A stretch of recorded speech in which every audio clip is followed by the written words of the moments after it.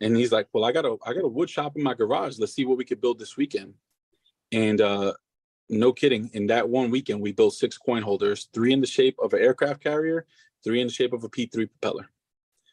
And the very next week, or back to work, I'm walking down the hallway. I kept 2 of the carriers and 1 of the P3 propellers, and he kept 2 of the P3 propellers and 1 of the carriers. Walking down the hallway towards my office with 1 of the carriers in my hand, getting ready to put it in my office, get stopped by 1 of the civilians. He's like, hey, senior, what's that? What you got there in your hand?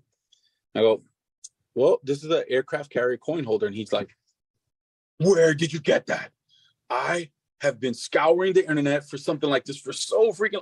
He's like, I was an E2 pilot. I flew on carriers. That's what I did my entire time. And I have all these coins from all the carriers that I've landed on, but I wanted to put my coins on an aircraft carrier.